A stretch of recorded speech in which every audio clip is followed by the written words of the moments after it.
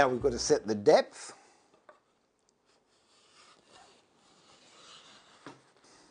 And you can see I'm getting a definite good mark there. Tail vise also is H&T Gordon, and you will see down the track how useful and versatile these really are. I've got the fence right up against the blade because it's a 1/2 inch blade, and I've set the depth stop here at 10 mil. But what I'm actually going to do, I'm not going to go all the way down. I'll show you various ways you can use either of these tools to obtain the same result. Now there's different schools of thought. I like starting at one end with these and gradually working my way up. A lot of people like to start here and take the complete shaving, but I'll start at the end and gradually work my way up. So I said I'm not going to do it all, but you get an idea of how that's actually doing it. So the next one we'll use is a rebate plane.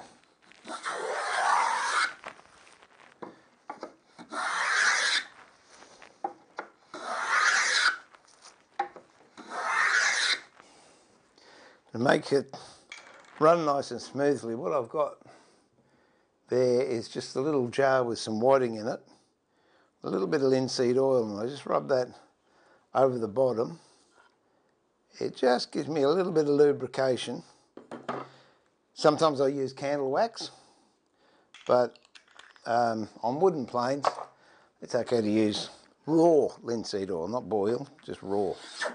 And you'll notice, the plane just goes so much easier. Now if you look here, I've actually reached the line here. Got a little way to go here and a little way to go here.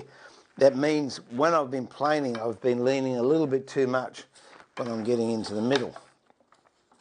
So that's easily overcome. All I do is lean a little bit heavier in the start.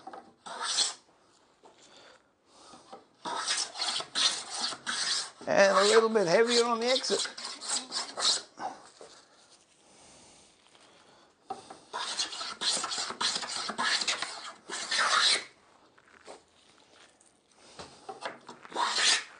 And I think that is just about it. We're down to the mark. All right, now we're coming to the point where we've got to cut the 45-degree miters, because this is going to be a square frame. So 4 sides, which is 45 degrees on each miter. Now there's various ways you can do it. I've got an array of things here. This one I'll actually do on the Nobex saw, which I'll bring over shortly.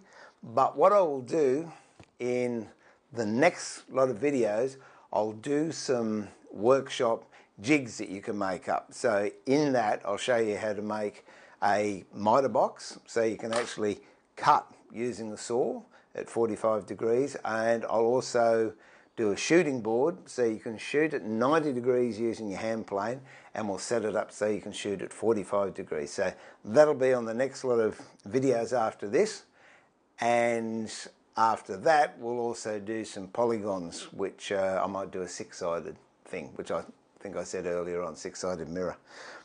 But for expediency I'll just use the saw. But be reassured, I'll make some jigs that if you haven't got all this whiz-bang stuff I've got at the moment, you can still be productive and effective and do woodwork with limited tools if you like. But remember to keep tension on this blade, and we'll have it at 45 degrees. At the moment I'm just going to cut the ends off, and then we can measure and be more precise with the actual cutting to length.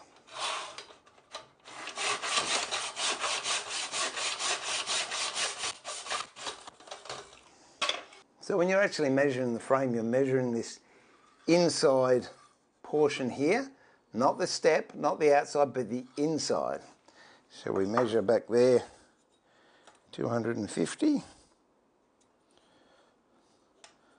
Put a mark. So you've got a pencil mark there now of where to cut. There are the two that are going along the top and the bottom. Now measure how high you want it. And bear in mind when you cut this mitre, it has to correspond. You don't want to cut this angle again, because if you did, and we put these together, you would end up with that, which would be a rebate on this side and the front of the frame there, and really it's not a good look, and it's not what we're after. And that's the reason you end up having it a lot longer than you think it is, because a lot of times you'll measure a picture and you go, oh, that's the size I need, but then you don't allow for the width of the timber, this part of the timber, and also when you're cutting the angles out to make sure you get the right angles, you're going to lose that much waste in the middle. So it's always a good idea, as I did with this one, I went 2, 3, 4 inches oversized. Better to have a little bit of wastage than a lot of wastage because you've cut it wrong.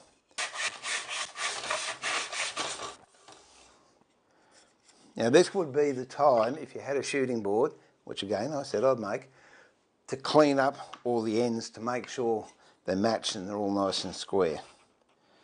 These are pretty good, I've got to tell you. So just as a test, yeah, I think that's starting to look all right. Now we've got to glue the frame up. What I use is just ordinary oven bake. And the only reason I use that is because it keeps my bench tidy and doesn't let glue dribble all over the place. The clamping system I'm going to use is absolutely brilliant. And there it is there. Nobex again.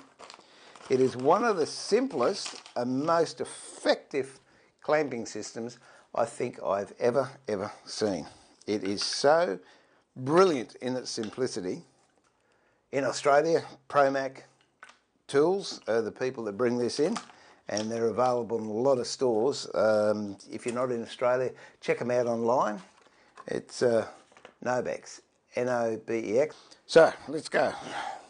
Glue. I'm using a PVA here. You can use whatever glue you like. I'll do a mock glue up first to make sure that all the angles fit nicely, and then we'll do the real glue up. Now this is where this Nobex clamping system just comes into its own. Please see how simple this is. So just put them all together like that, and tension on the string here, and there's a cleat that sits down in here. Pull it down into the cleat, and there you have it. I mean, honestly, what could be easier than that? They are really nice, tight joints. So I know that's going to work. Happy with that. Now it's just a question of gluing it up. I always double glue, which means I put glue on both surfaces. A lot of glue manufacturers say you only have to put glue on one surface, and that could be true, but in my experience of over nearly 30 years of woodwork, it's not as good as double gluing. It's only a little bit more glue, but it saves so much heartache because you can almost guarantee it's not going to come apart. That's the first glue wipe under this bench. If you ever have a look at any of my workbenches, there is so much glue underneath. It's always clean the fingers there. Make sure everything's lined up nicely. Square. Put some pressure on it. Make sure they're nice and flush on the tops here. And that is it. I'm going to leave that dry. In fact, I might leave it dry overnight.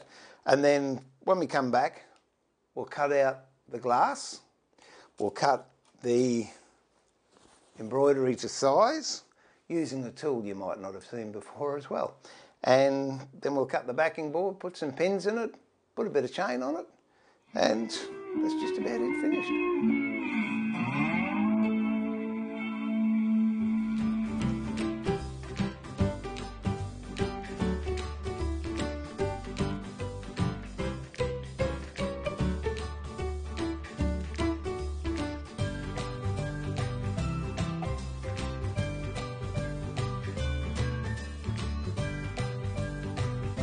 Pt. Gordon and Company, Classic Plane Makers, Tormek, T4, Japanese Tools Australia, Promac, Lebron Finishing Products, IMUF, Safety First, Nobex, and the Plano Clamping System.